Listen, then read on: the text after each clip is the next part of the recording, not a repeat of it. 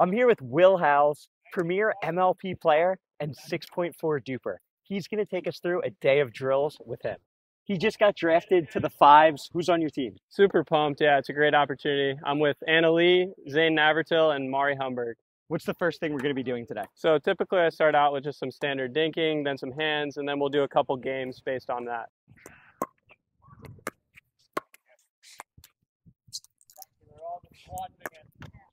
Key to this, I'd say, is just like staying super disciplined, you know, getting a rhythm to start off the practice. Right. Making sure you get the feet going and you're always set for every ball.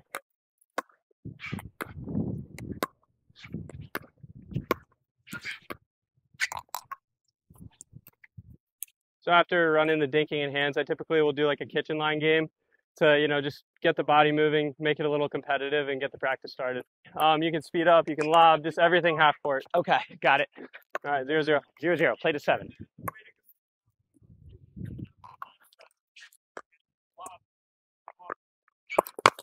Ooh, Nice. That's a good look, though. Yeah. All right, 1. 1-0.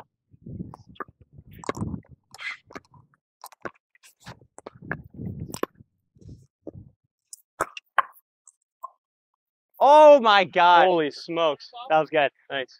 That counter. Yeah, thanks.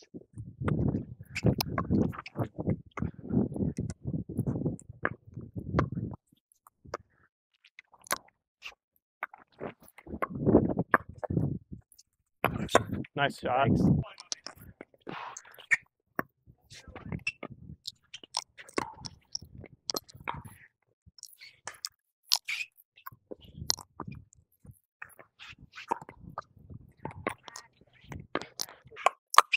Nice. Ooh, thanks. That's why it's tough. If I go into your backhand, like I almost can't do that. Yeah, I think I have an advantage with the lefty, but once people catch on, I get in trouble. I'll take another. Yeah. One more time here.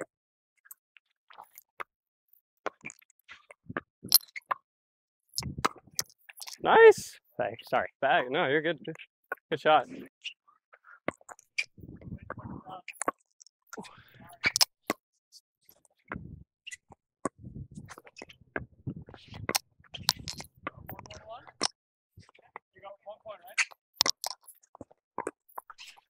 Ah!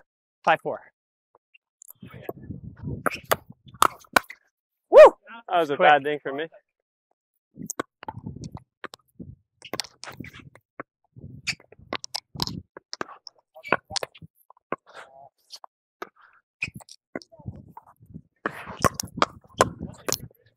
No, I'm so not doing that right. See what I mean, though? That's a good example of what you were saying. I get antsy, we're in a long rally, I try to speed it up off the bounce while you're just more cool, calm, collected throughout.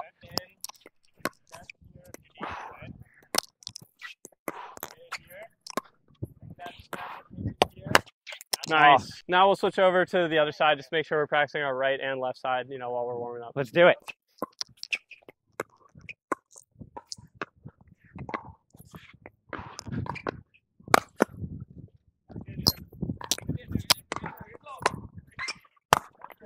Ah! Oh, it died.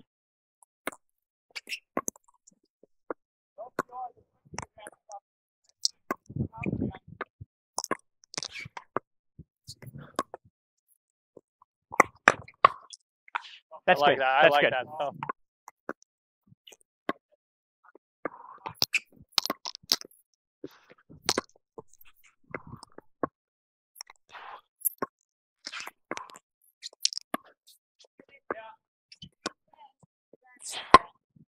Yeah, see?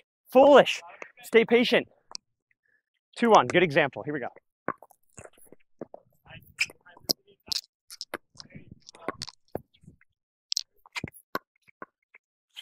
Nice. Very Thanks. good. So it's better take out of the air than it is off the bounce. Don't do it off the bounce. Yeah, you're right. Nice. Good hands. 3-2.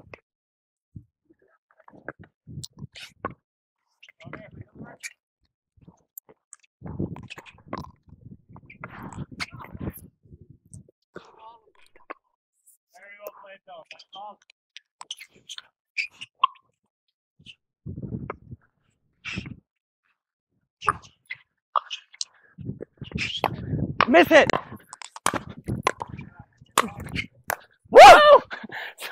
Nice, great point. That was a good point. Good hands.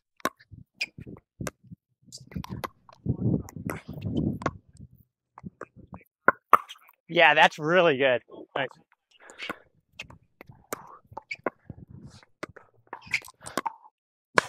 Dumb. Just a little too far reaching, or no? No, I like that though. I mean, to work on your flick, you have to hit lower flicks. Yeah. And that's how you learn how to hit different flicks. Yeah.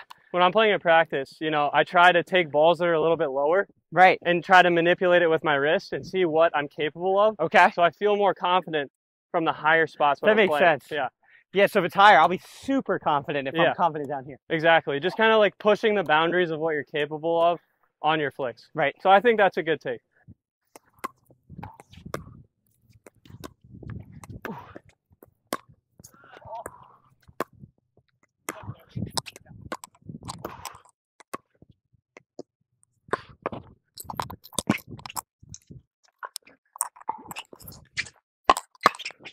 No! Oh, not like that. Good game. Good game. Good game. So typically I'll go from this to doing some resets and then drops.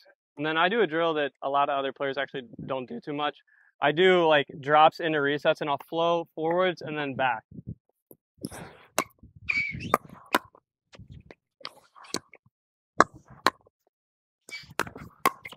Nice. Nice. Oh, good ball.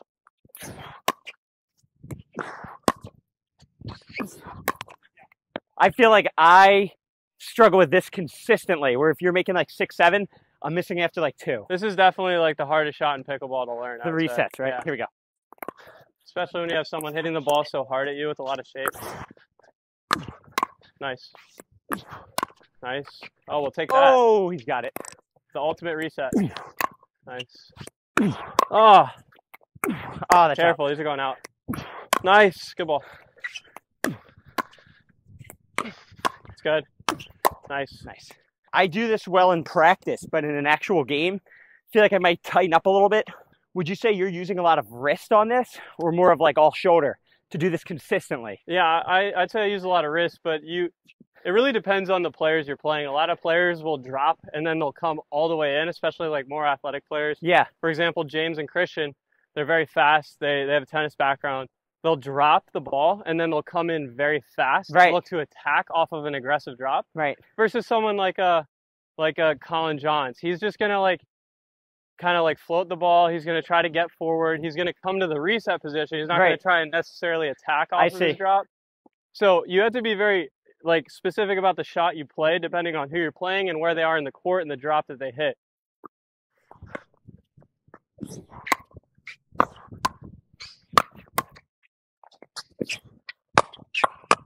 Nice, good hands. Thanks. Woo!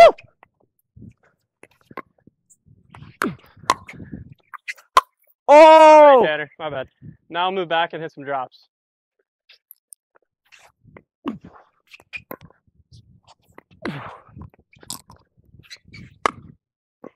There we go. Nice. Nice. Oh.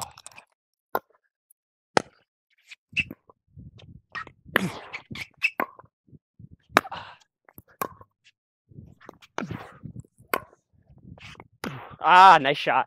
All right, cool. Now I'll start flowing forwards and back. Okay. It's a good drill just to incorporate both resets and drops. Got it.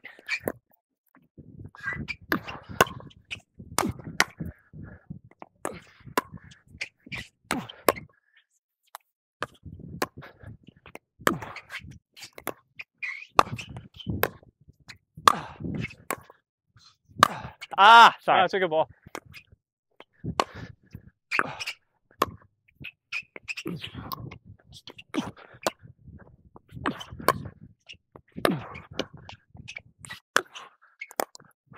There it is.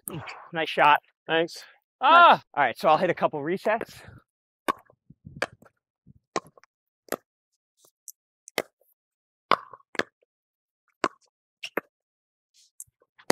Nice. Oh, that almost went over. Here we go.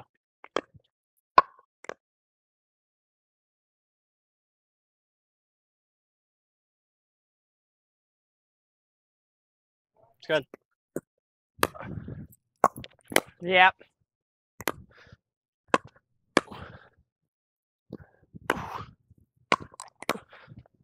There we go.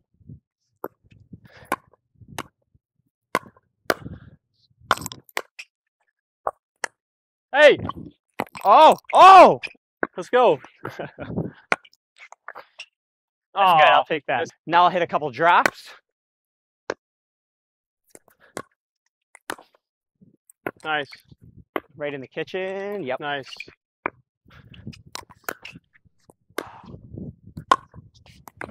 Ah, that's high. We're good. Good. Nice.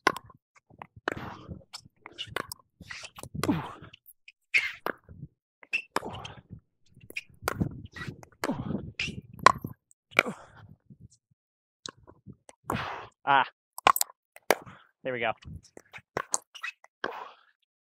Now we'll throw in some cross stakes. All right. Cross court. So here's a tip for like the 4-5-5-0 level. I see a lot of times players will pattern lock. So they'll just sit on the exact same shot for like 5 or 6 shots in a row, right? Like I'll just keep going cross. Right. One thing I like to incorporate in this drill is making sure I'm mixing up into my opponent's body, through the middle, moving the ball around. Because you don't want to give your opponent that confidence from that same spot, because then they'll get into a rhythm and they'll start playing better. You want to always keep them on their toes. Good advice. Right, so always moving it around. Maybe changing the shape on the ball sometimes. When I teach, I say never hit it into the same spot more than twice. I like that. So just to keep it. That's great advice. Try to take some out of the air when you can. Move it around.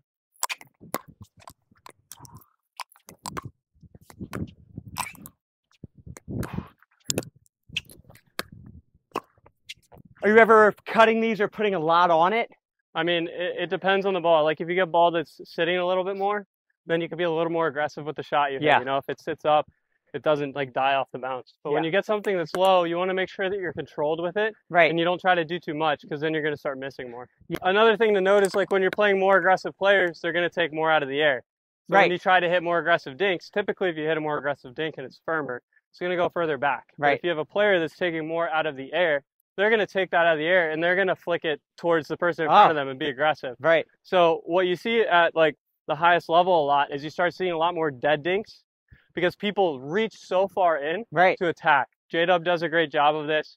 He reaches really far in. So whenever you're dinking with him, you know, if you're on this side, you only have from like, I would say here forward to work with. Right. Otherwise, if you hit it past this point, he's going to flick it. And then you have the best hands in the world against you. Like just that kind of like shallow, short ball.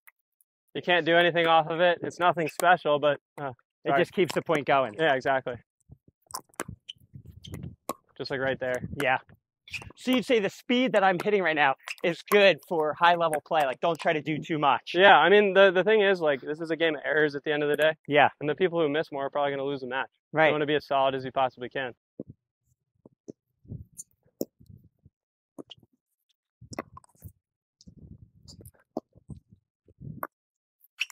It's a good dink. Thanks. Good dink. Nice. Gonna go other way? Yeah. All right, cool.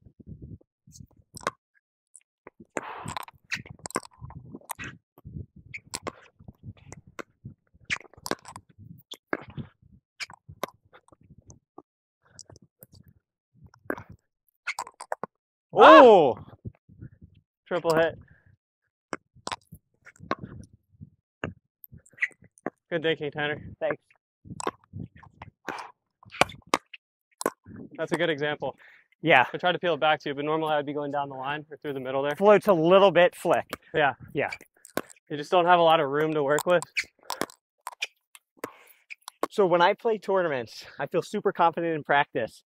I get to the tournaments and I feel like all the shots that I've been practicing just go out the window. I get super tight. Yeah. What advice would you have to that? Yeah, I mean, I would say just increase your margins from the start. You know, try to build into confidence throughout the match if you play a little bit more nervous when you're starting. And starting with the dinks, where are you beginning? Like, what's your favorite pattern? Like starting off wide to the middle? I'm really confident in my drive. I'll probably come out swinging to put a lot of pressure on people. Right. Like drive, close, drive, crash. And then when that, you know, as I settle in the match, start dropping. Yeah. And then play a more like out wide, through the middle, out wide, through the middle. Moving To it try to around. open up the opportunity to flick with my backhand. Now we'll move into some serves and returns.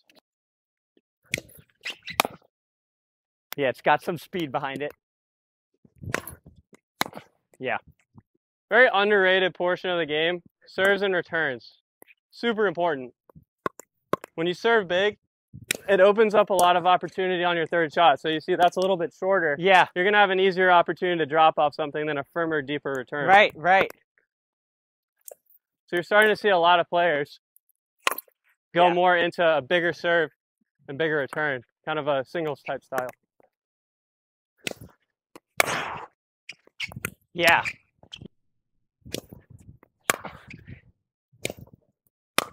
Woo! Yeah, that one's getting ripped.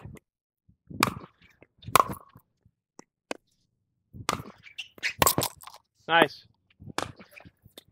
Nice. It'll help to play a lot of singles too. You'll become a lot more confident in your serves and returns in general. So typically I'll start with this if I'm doing a singles practice, but this is just a good cat and mouse drill. You're going to have one player go cross court and one player go down the line. And it's a rhythm hitting drill. You want to make sure that you're putting a lot of balls in the court. You're super physical from the start. And it's a great way to get your practice started. I go down the line and then you just keep moving. Ah, I see. This is how I warm up for singles every time, right off the rip. You know, get your body going, get the blood flowing. A lot of balls in the court.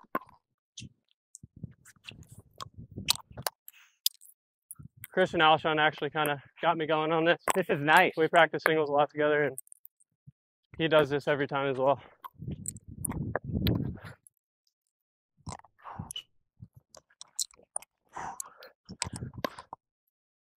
Cool. Now we'll play some skinny singles just to end it.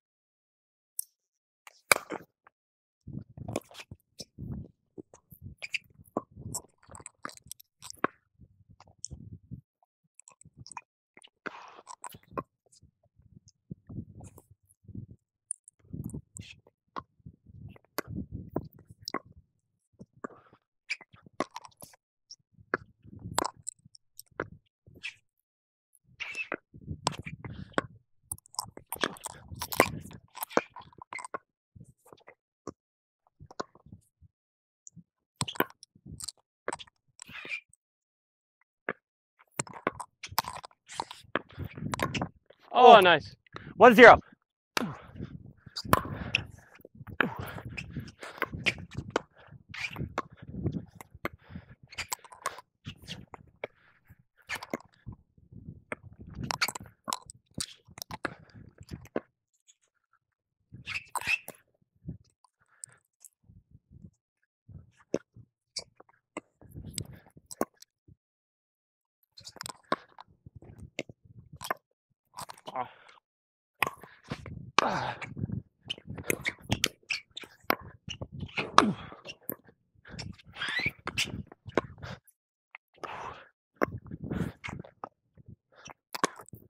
Oh! Sorry.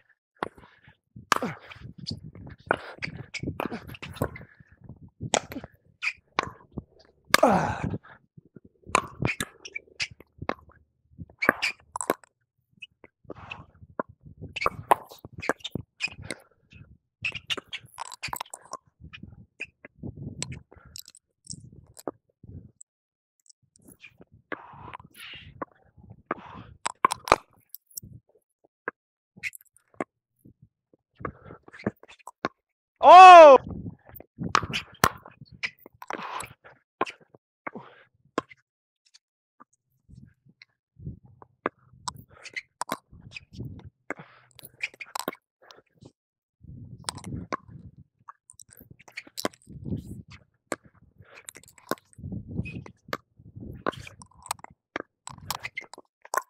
Oh! I didn't even think it was there.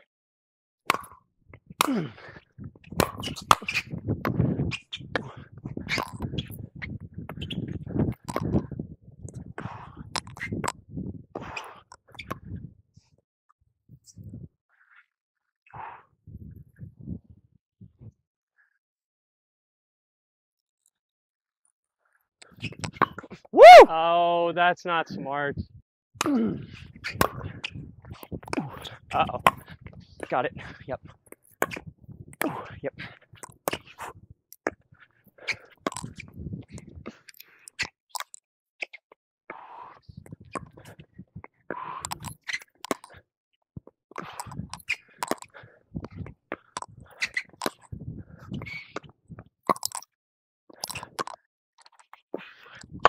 No! Yep.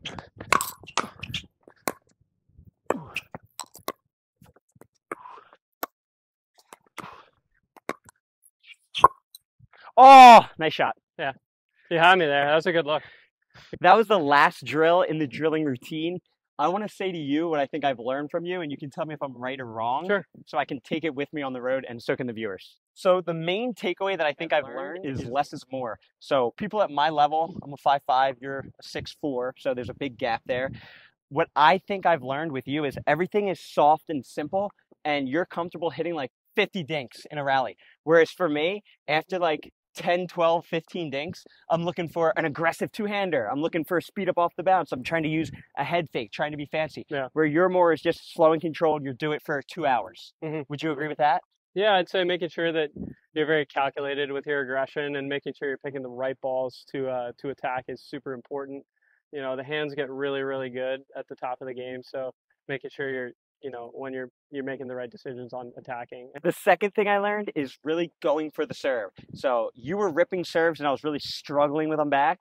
And then I was hitting serves. You're like, you got to hit them a little harder than that. I hit them harder, you instantly miss a return. So especially in tournaments, if your opponent's tight, if you're giving them a lollipop serve, you're almost letting them off the hook. Yeah. But what I took from you is if you really rip it, put the pressure on, and set yourself up for an easier drive and easier drop. Yeah, absolutely. Serves and returns are becoming such an important factor in the game. Opening up opportunities on thirds makes it easier to get forward when you hit a good serve. So that's becoming super important at the pro level.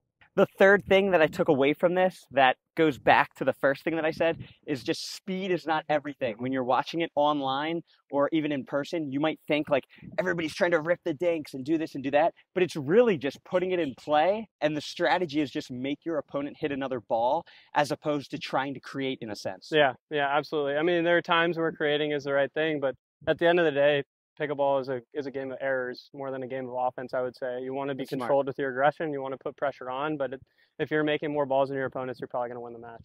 Thanks for watching. If you guys want to follow along with Will's journey and career, he just quit his full-time job. Will, where can they follow you at? Will Howells _PB on Instagram. Appreciate it, guys.